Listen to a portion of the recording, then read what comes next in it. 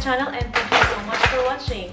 In today's video, I am going to talk about maternity leave or parental leave payment here in Australia. A year ago, I had my maternity leave or parental leave, but now I quit for my job. I am now a full-time mom. To be eligible for parental leave payment, you need to meet certain criteria. Only eligible employee can apply from the government for a parental leave payment. So if you are a full-time, part-time, or a casual worker, you are eligible to apply for it.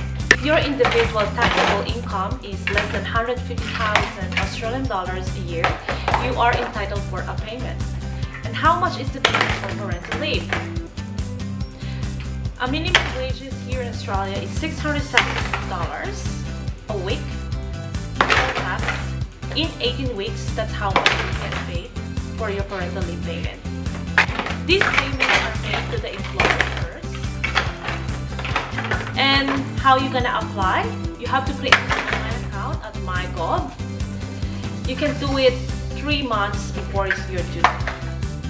For more information, please click the link below. How about those hardworking moms? Do they get payment from the government? Yes, they do. And for more information, you can visit the Maternity website. And that's for all the video for now. And thank you so much for watching, guys. And if you have any requests for me to film, just leave a comment below and I'll do my best for it. Thank you so much and see you in my next video. Bye!